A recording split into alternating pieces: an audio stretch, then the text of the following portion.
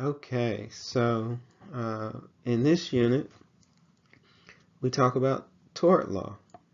All right, so let's. No, it's not a French dessert. Well, it is that, but when we use it in this course, we're talking about something else.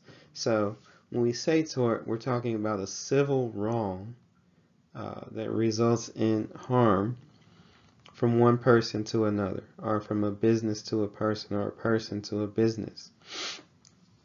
All right. So why do we have tort law? Well, the general idea is that tort law exists to compensate those for the losses. Well, really, it exists to keep people from taking the law into their own hands, right?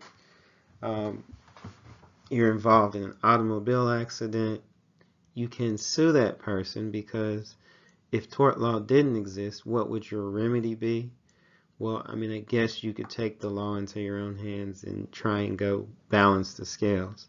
But that might not be best for civil and a civilized society. So that's why tort law exists. All right. So when we're talking about tort law, generally is that one party is asking for money to compensate for damages. All right. If I am involved in a accident or I'm injured by a defective product manufactured by a business, the money I'm asking for is to compensate for the injury that I have. And so we'll call those compensatory damages. All right.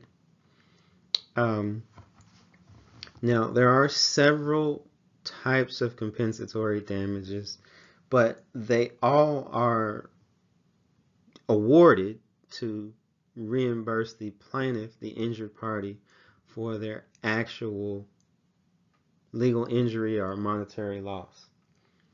All right?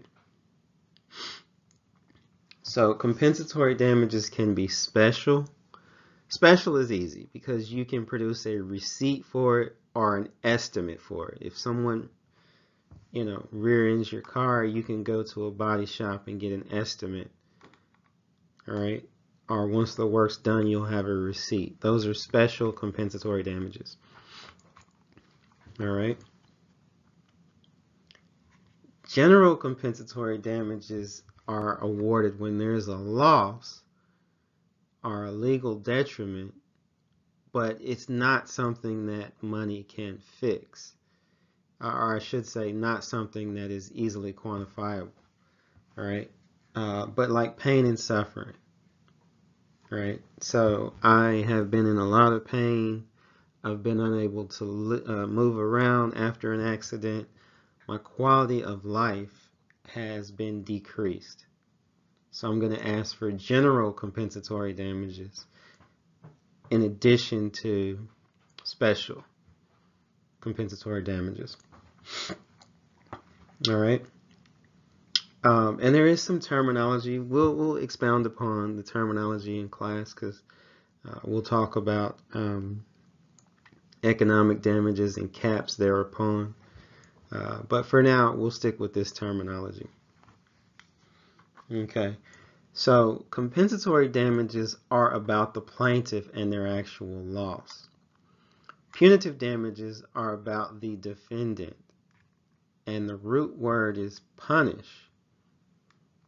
All right. So when the plaintiff asks for punitive damages, we're asking the court to that is reprehensible. And the classic case here is, well, we can talk about Liebeck versus McDonald's. We'll also spend some time in class talking about Grimshaw versus Ford Motor Company, right? But just the key is to understand that punitive damages are to punish the defendant. Compensatory damages are to fix or make whole the plaintiff in a tort case. All right. So in this chapter, torts will be divided into two broad categories: the intentional torts and then your negligence torts. And negligence is the single most common cause of action in civil court. That means there's not an intent, that there was an accident. All right. There can be defenses that the defendant would raise, even if the elements of these torts are met, or I should say an intentional tort or a negligence tort are met. There may be defenses against those, right? And we'll talk about that in the slides to come.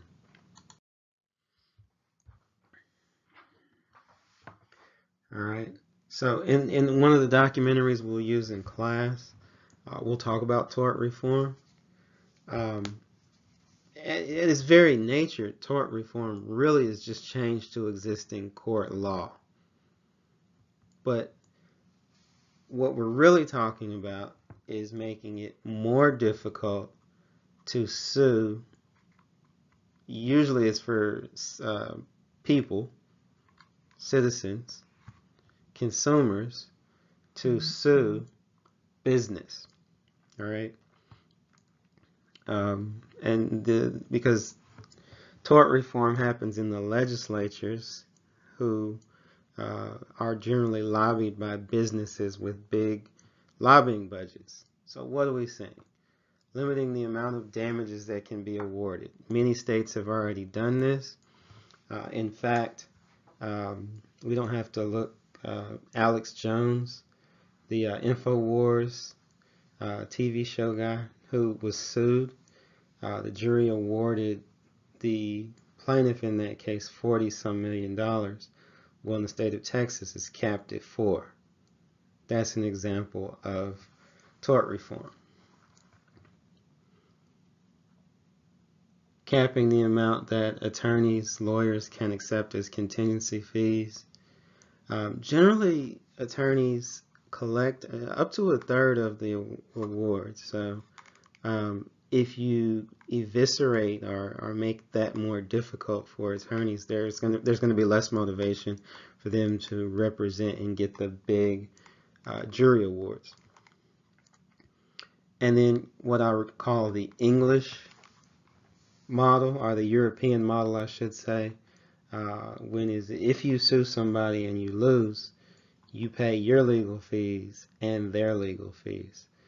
This hasn't caught as much traction, and I don't think it's state law anywhere in the United States, but judges have awarded it on a per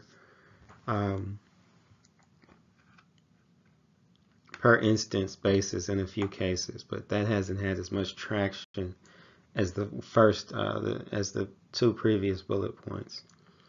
Okay.